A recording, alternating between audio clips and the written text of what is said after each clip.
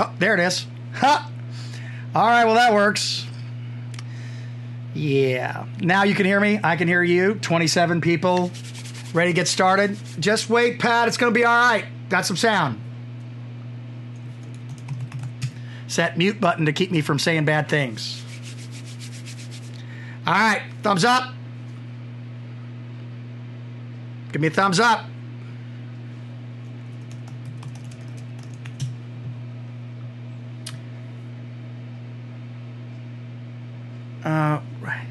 Hey, Dr. Ray. Let's get this going. All right.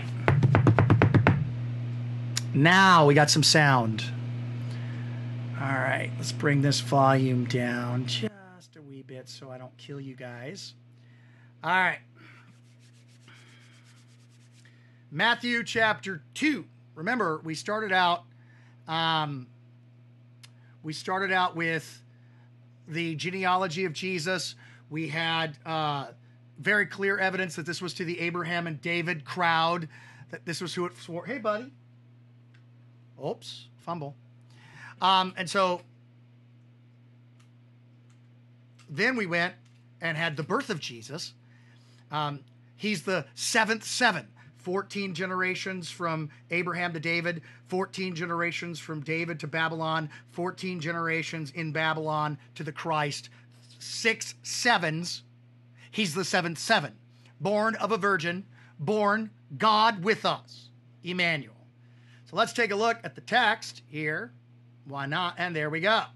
So we're going to be doing Matthew chapter 2. Let's move that over here. All right.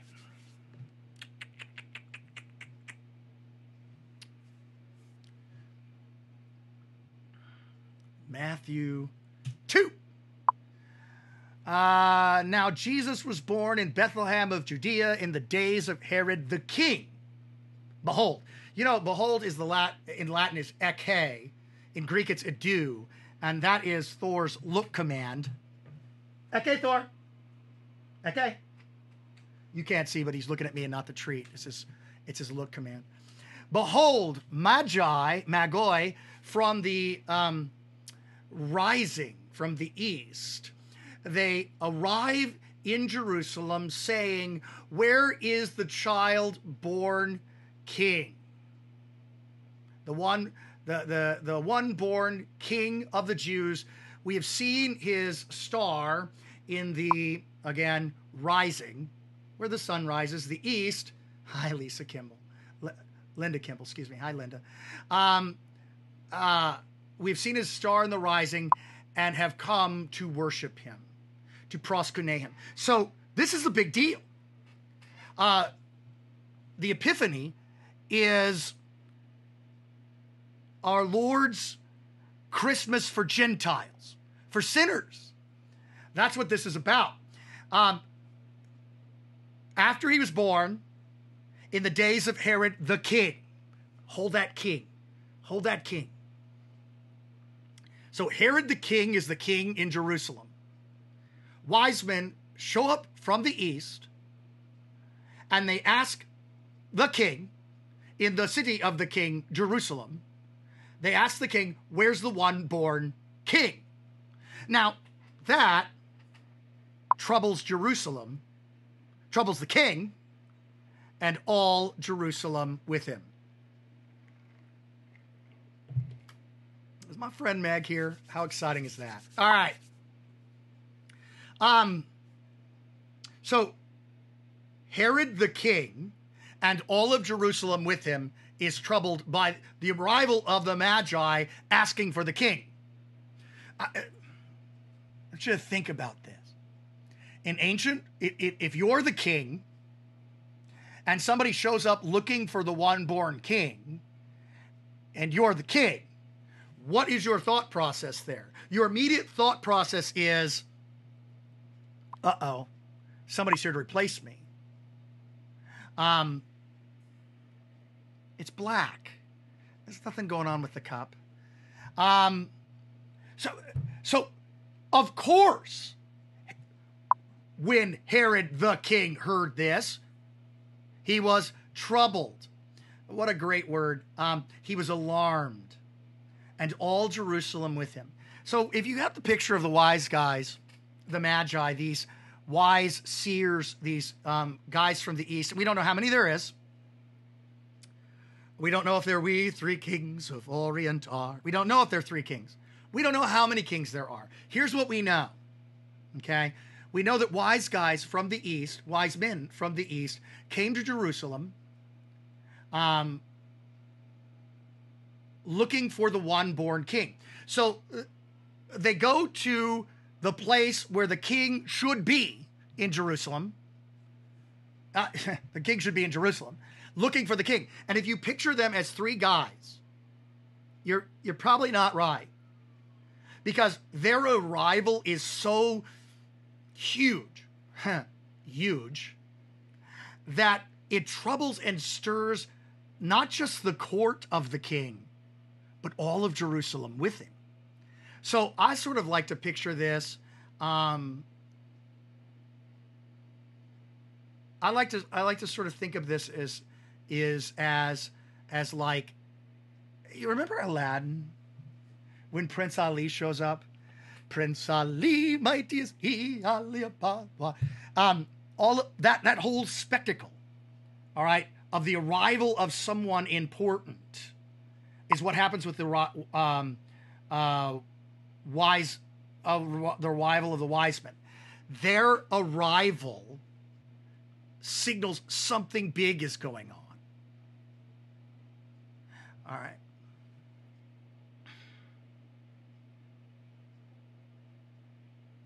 And what do they say?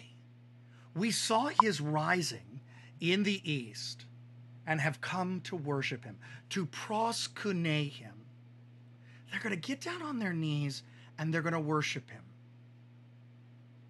A teeny bit more volume may be good. Okay.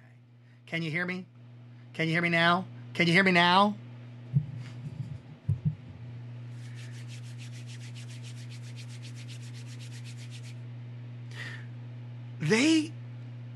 They want to worship the one-born King of the Jews. They want to worship God. They want to worship God. Now, Jerusalem is troubled. The king is troubled. Nobody wants to worship him. But the wise men, the Gentiles, they want to worship him. This is what's so important. His own people don't want anything to do with him. But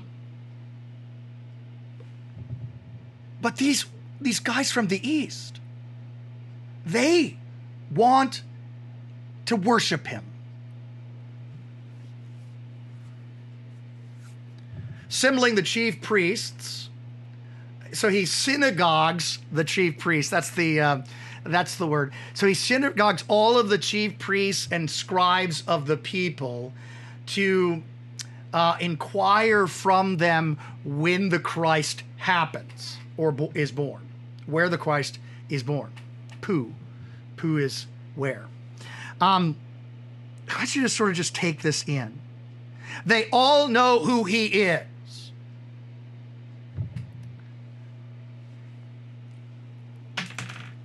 They all know who he is.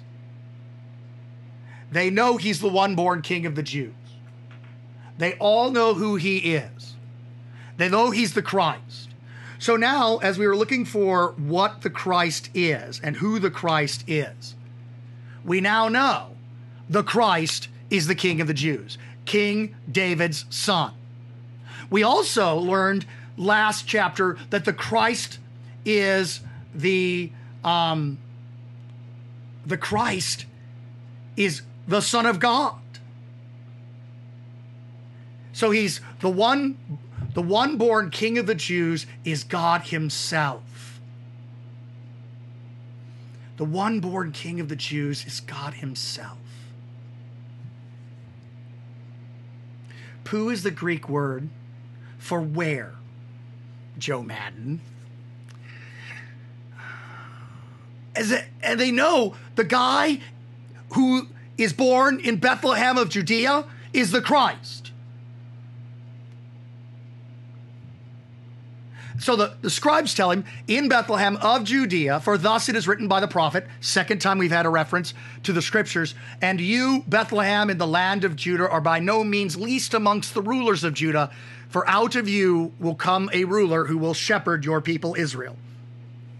So now we know he's a shepherd, he's the Son of God, he is God with us, he is the one born king.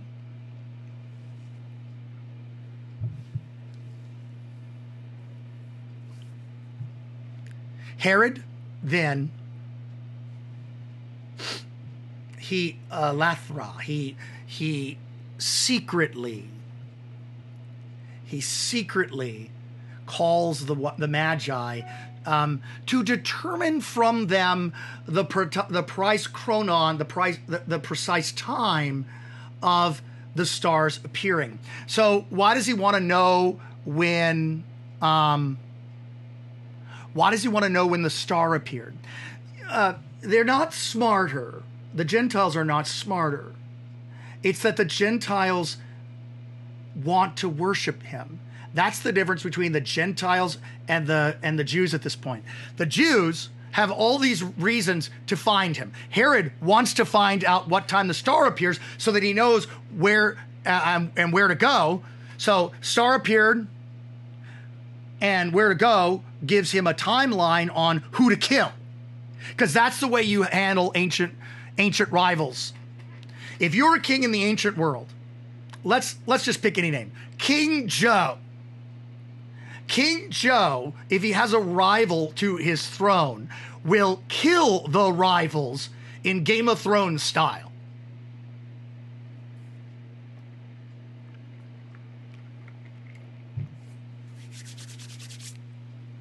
But the Gentiles are actually here to proskune. They're here to worship him. That's why this is so important. In Christian history, in the history of the church, Epiphany was considered Gentile Christmas. In fact, in some cultures, Epiphany is the time in which gifts are exchanged in some places, parts of the world, January 6th. This is our Christmas as Gentiles. Yes, I'm 6% Jew, but that means the 93% of me is Gentile. 93 plus 7 is 100. That works. So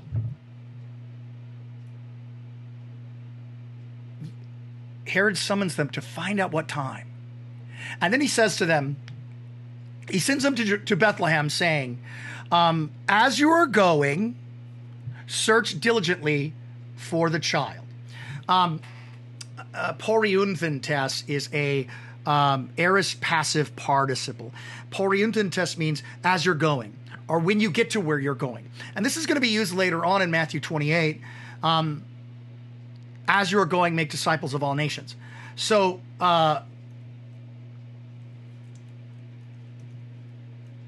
So when somebody says to you, well, the first words of the Great Commission are go, that's not altogether true.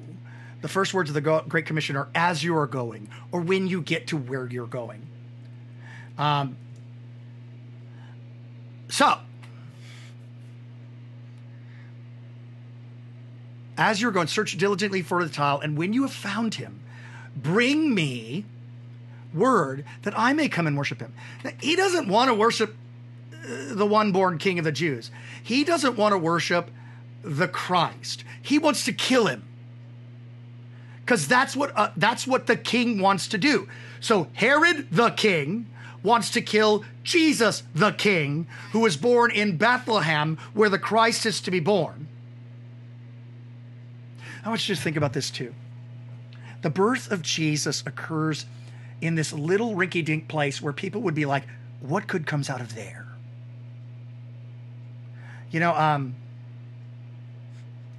when I was growing up, I lived in Baton Rouge, Louisiana, and East Baton Rouge Parish was where I was raised. But West Baton Rouge Parish, nothing good happened in West Baton Rouge Parish.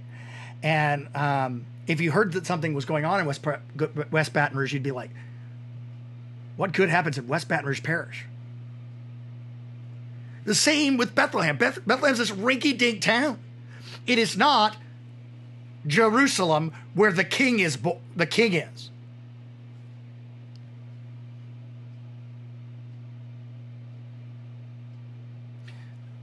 And so listening to the king. Now, again, don't miss this. Every word matters. Every word matters. Hi, Michelle. Thanks for joining. Every word matters. So since every word matters, we have to sort of make sure that we don't miss somebody's at the door. So you're going to hear the doorbell ring. Hey, come back to your bed, buddy. Here you go, bud. Jump in bed. Jump in bed. Jump in bed. Hop in the bed. Yeah, you didn't get that. So I want you to sort of process this a little bit. Just sort of take it in. The attention is not on the big giant city. The attention is not on the king himself. The attention, all the everything is on this baby born in Bethlehem. But the chief priests and the scribes of the people, they don't go to Bethlehem. The king doesn't go to Bethlehem. He's going to send soldiers to Bethlehem. The ones that go to Bethlehem are these magi, these Gentiles from the east. And after listening to the king, they went, and behold the star, which they had seen in its rising, went before them until it came to the place in which the child was. So they see the star in the east. Now, star tracking is not the most easy thing to do. And so they see the star in the east, and they're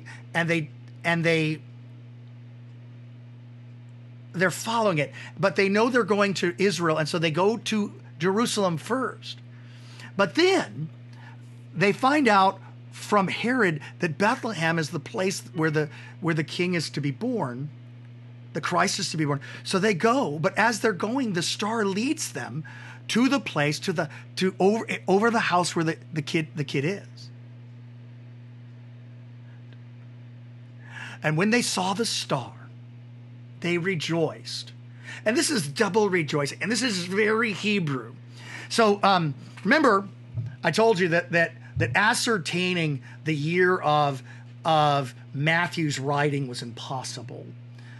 Scholars usually think that it's after the destruction of Jerusalem, but I don't think so. I think that everything in the New Testament happens before that, before the destruction. Hey, buddy, how's it going? But here is something very important that you don't catch in the English. Matthew is written very Hebrew-like. This is a Hebrewism. An intense double repeat of a word in Hebrew, a verb, is a way to sort of make it the mostest and bestest of it. It's not English, but you know what I'm saying. And so here the word rejoice is repeated. They rejoiced with great joy. Very great joy. This happens in Hebrew all the time. You eat of this tree, you will surely die, which is you will dead. Yes, I'm looking for superlatives, right? It's more than superlative. It's in an intensive, good, better, best. That's superlative. Here, it's intense. It's over the top. It's a double repeat of the word. You eat of that tree, and you'll be dead. They rejoice with exceedingly great rejoicing. I would rub my arm too if it meant getting a treat. And going into the house, verse 11, going into the house. I want you to sort of stop there. Now, in Matthew's gospel, we don't have the birth narrative. That's in Luke's gospel. So going into the house signals to us that they're already settled in Bethlehem. There's not no room for them in the inn. Double negative for emphasis. Jump in your bed. Get in your bed. In your bed. There's a good boy. There's it. Whoop. Off your nose. So they're already settled there. So this makes me think that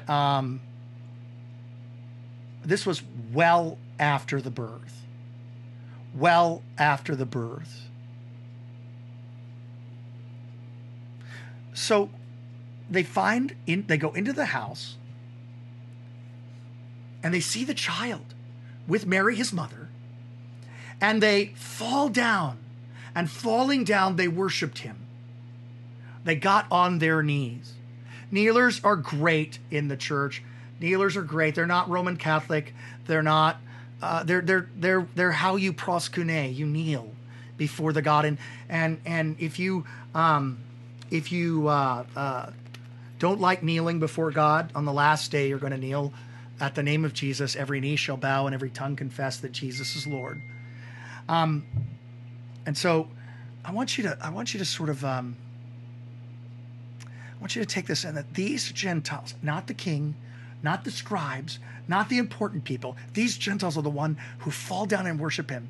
And opening up their treasures, they present to him gifts of gold and frankincense and myrrh. Gold. We'll get to that in just a second. Frankincense for a priest. Myrrh. Now, myrrh's a strange gift. It's a sort of this would be sort of like giving baby Jesus, giving mother, showing up to the hospital when somebody's born, when your friend has a baby, and giving them a little casket. It's kind of icky. Myrrh's a signal. This baby is going to die. Myrrh's going to show up later on in the gospel when they take his dead body and they pack it with myrrh. They just throw the myrrh on there and they throw him into the tomb. So we got the frankincense for a priest. Myrrh. I used to say gold for a king. But my buddy, Chris Hall, who's pastor at Zion Lutheran Church in Tomball, Texas, he says gold because the Lord is going to purchase salvation. He's going to buy something. He's going to redeem his people from their sins. Gold because he's going to buy something. He's going to buy salvation with his holy blood and his bitter sufferings and death. Frankincense because he's our high priest who goes into the holiest place and gives his sacrifice of his body. And myrrh because he's going to die. He's going to die. He's going to die. Being warned in a dream. There's a dream again. Being warned in a dream not to return to Herod, they departed to their own country by another way. So, just sort of take this in for a second. They leave the baby. They leave the baby. They leave his mother. They leave the gold, the frankincense, and the myrrh. And they go back a different way. And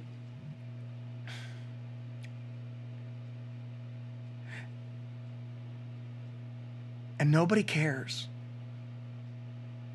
Nobody cares.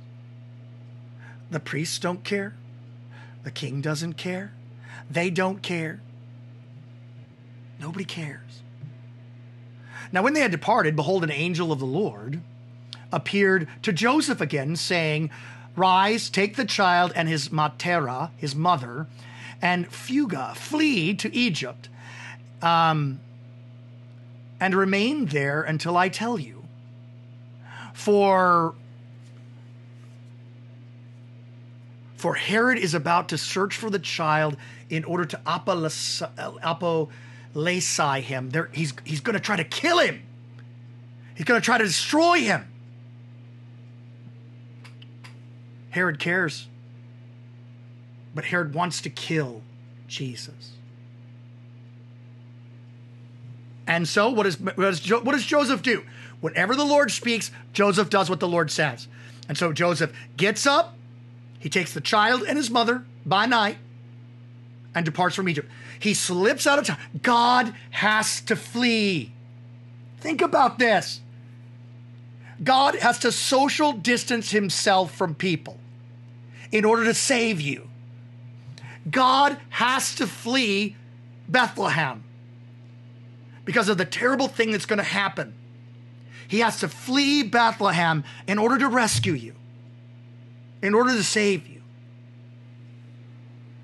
And Joseph, faithful Joseph, gets up, takes the child and his mother, and flees to Egypt.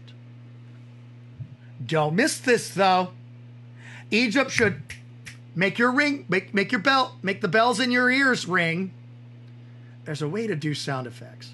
I need the thing that allows me to do sound effects. Where is that? I'm gonna find it tomorrow. I could have rang a bell. Your ears should ring. Your ears should ring. Think about this. Think about this. Egypt. The children of Israel were in Egypt. They were in slavery in Egypt. The children of Israel, failed. Abraham and David crowd, a bunch of failures. A bunch of failures. This king, this kid, Israel, down to one. He goes into Egypt. Is he going to be faithful? And he remained there until the death of Herod. They remained there until the death of Herod. This was to fulfill that which was spoken by the prophet, out of Egypt I have called my son. That's Israel. Out of Egypt I've called my son. But here, Matthew, to the Abraham and David club, Matthew uses this verse to say Jesus went into Egypt, and out of Egypt I've called my son. He comes out of Egypt. Jesus is Israel. Jesus is Israel reduced to one, to save his people. The people who died in the wilderness. The people who were unfaithful. This one is faithful, even unto death. Death on the cross. You know, we're gonna do this Bible study tomorrow at 2 p.m. Erica's gonna kill me, but 2 p.m. And the reason why we're gonna do this is because I want to get through the massacre in Jerusalem tomorrow. But I want you to just take this in. Jerusalem, where the king is, doesn't care that he's born. They know who he is, but they don't care. The wise men tell him, Herod turns, where's the Christ to be born? He knows the one-born king is the Christ. They don't care. In fact, it's between not caring and wanting to destroy him. Gentiles, sinners, you and me, go to Jerusalem to get down on our knees and worship him, the one-born king of the Jews. And they present their gifts, gold, because he's going to purchase and win our salvation. Fit for a king. Salt, frankincense, because he's the high priest that's going to make the sacrifice in the temple. And myrrh, because he's going to die. And just like Israel, he's going to go into exile in Egypt. But he's going to come out of Egypt. And he will be faithful. And faithfulness, his faithfulness, saves us. Thanks for joining us today. I thought we had a good time. 2 o'clock tomorrow, same time. For the last bit of this chapter, we're going to have the slaughter of those little babies tomorrow. But stay safe, stay smart, and we'll be with you as long as this is going on, and then we'll see what we need to do afterwards. Thanks for joining us.